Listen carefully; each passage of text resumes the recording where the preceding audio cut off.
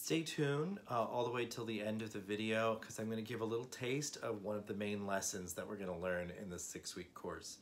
Just want you to have a little experience. I want to explain kind of why it's so different than what I put forth in the books and why it's important to take the class because it'll totally change the way you draft. Hi everyone. I just wanted to take a moment to talk a little bit about my upcoming 6-week course, which is an introduction to pattern making with the Bara System from a historical clothing context.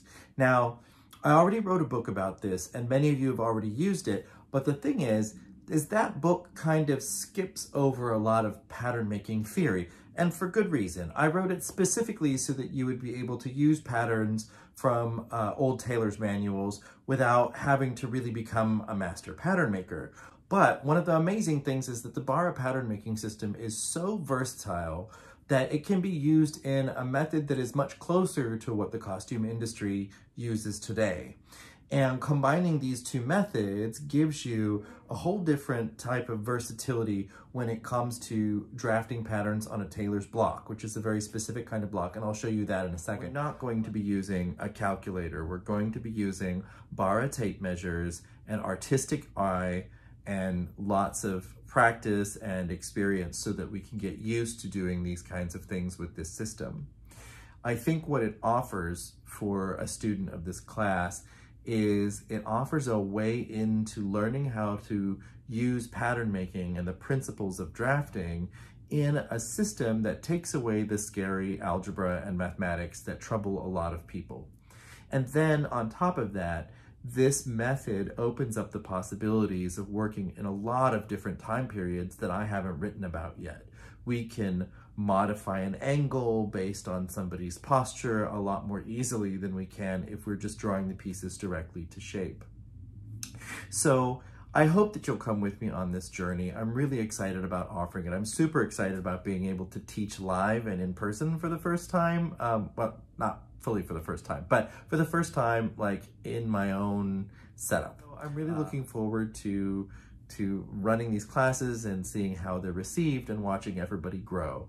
So thank you so much for joining me, and I really look forward to having you in class so that we can make some of these fantastic patterns and you can learn a whole different way of incorporating the Bara system into your pattern making repertoire.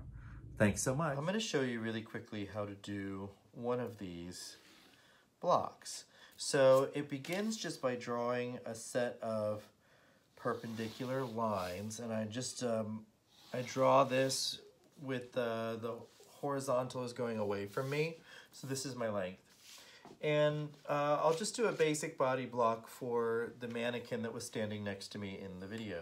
So I start here, I'll mark this X, a lot of times I mark it A in my videos, and I'm just going to find the back waist length. So I go from there with the length tape, and I go to M, which is half the length tape, which is the back waist length.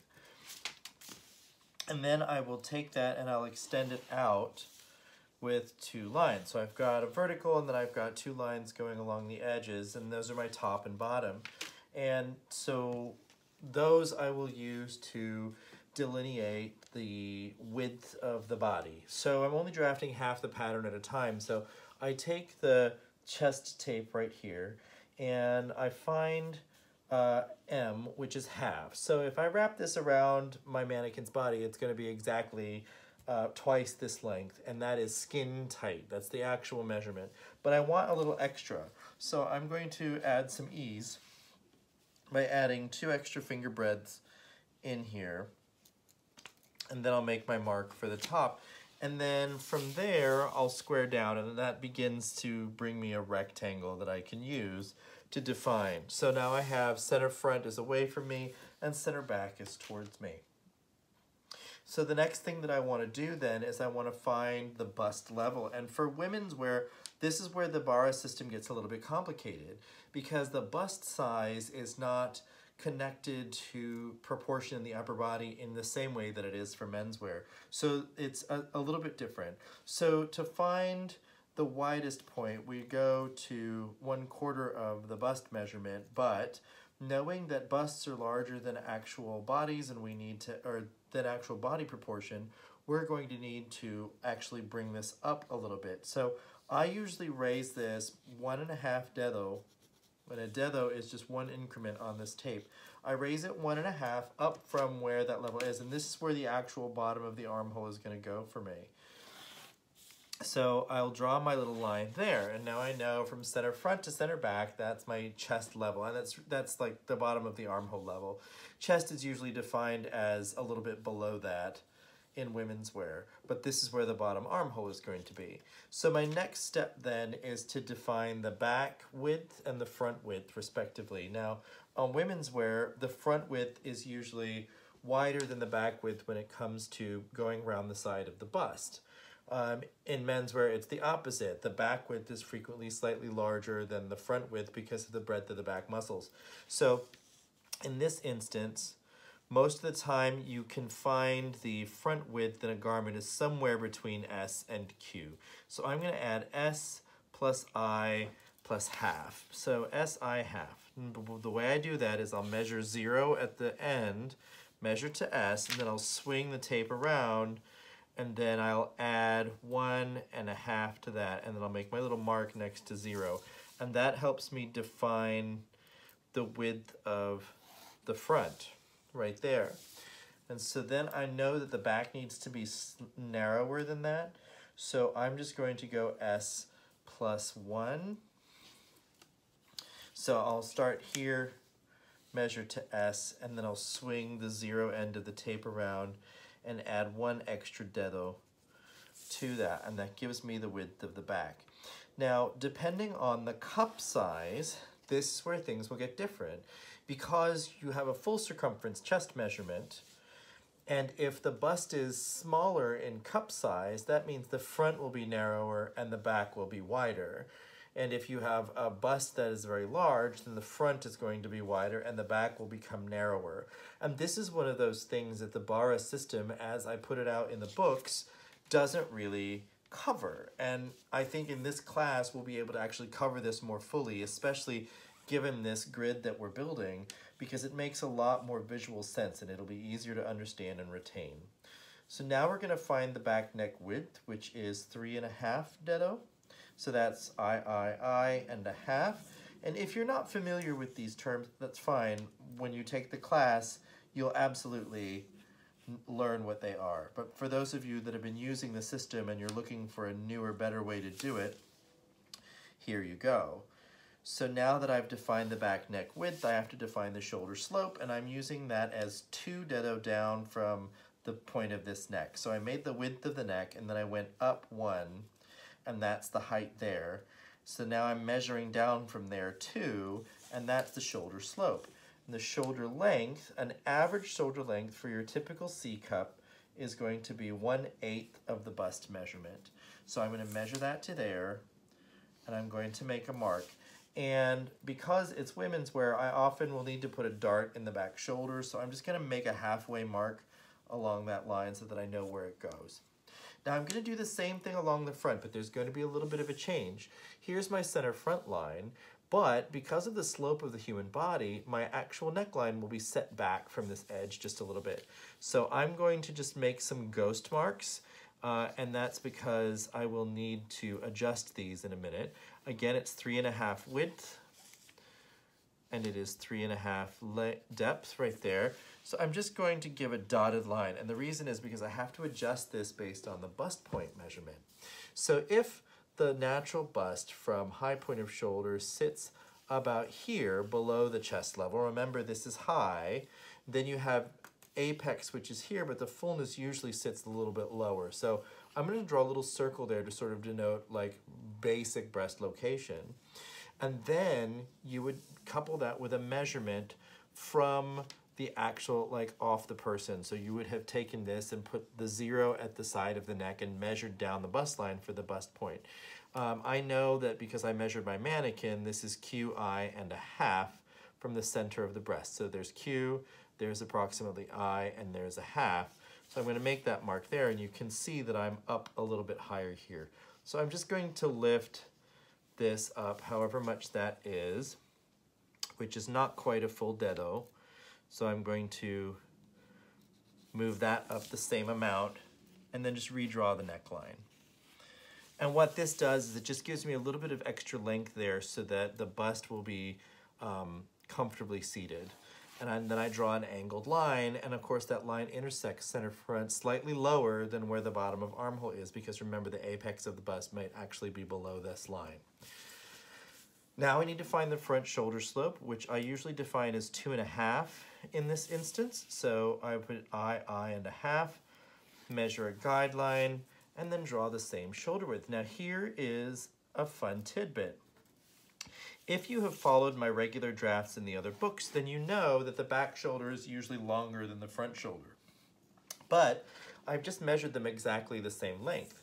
So what I'm going to do is I'm going to redraw this line just a little bit, and I'm going to add half a dedo, which changes the slope ever so slightly and makes it just a little bit longer. And we want that because what's going to happen is we're going to end up putting a dart in here and pulling it in, or we're going to end up stretching the front shoulder and easing the back shoulder down so that they kind of meet in the middle. That's kind of advanced pattern making techniques, which I'm not going to go into too deeply in this course. I'll touch on them, but not too much. So then I'm going to divide this little square in the middle is where the armhole goes, and I'm going to divide that evenly into thirds, and this is where the bottommost part of the armhole is more toward the front.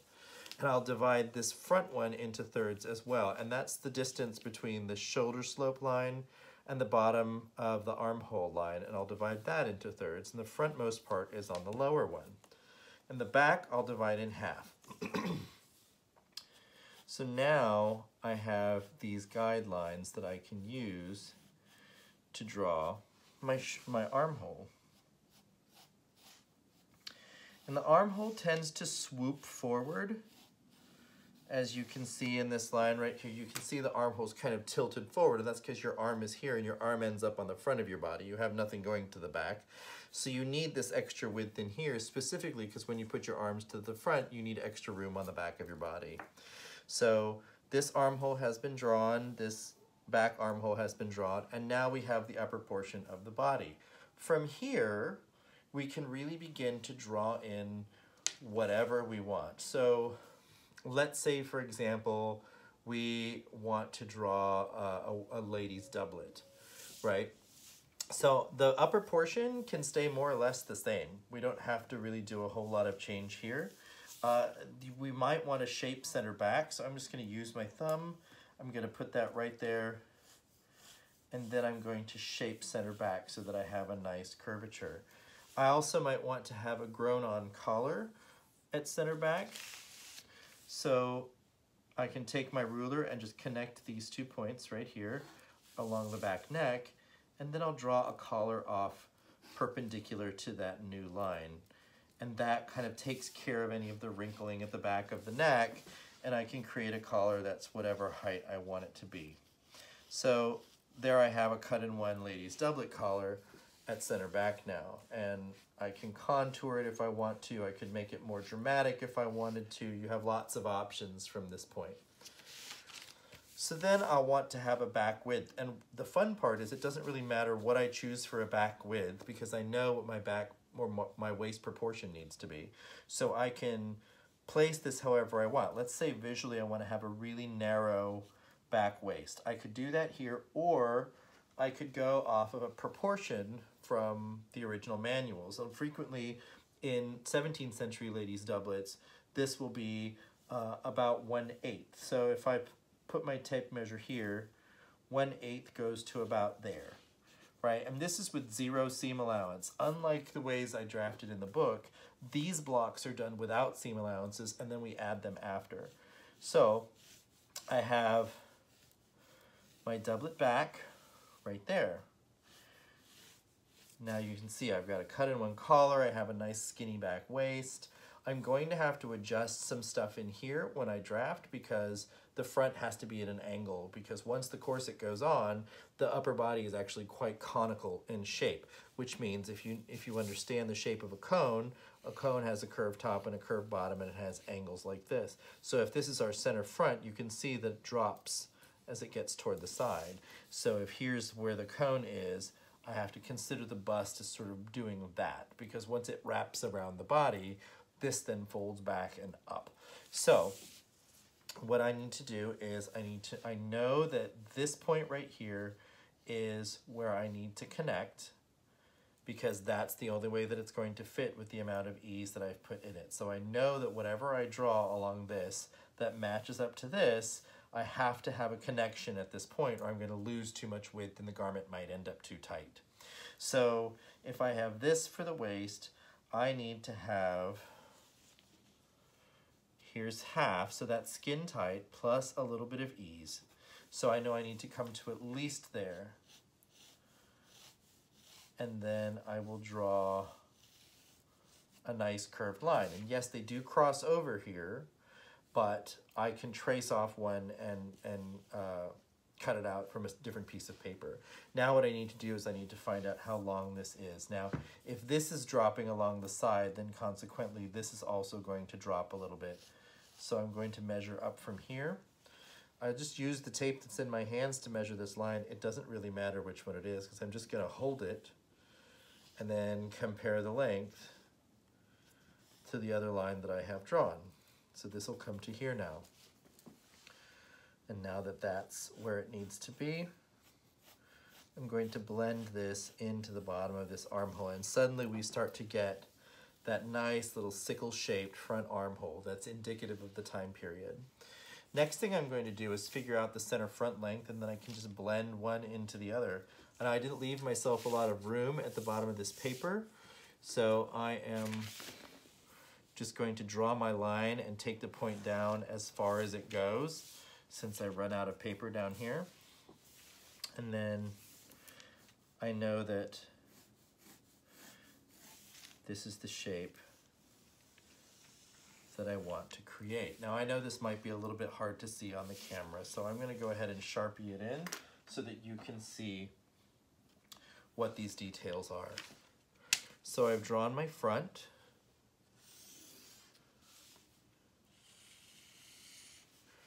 And here's my front neck. And when I draw the collar will end up longer than this area, because I know that I have to actually stretch this part of the neck in order for this to fit well. I'm aware of that, and I'm planning ahead for that. And this is one of those things that you get really used to understanding in historical pattern making. So now I will draw the armhole. I'm going to try to do this as tidy as possible. Okay. All right, there's my side back seam and my point. Now I'll draw center back. Pardon me, I'll draw my back pattern piece.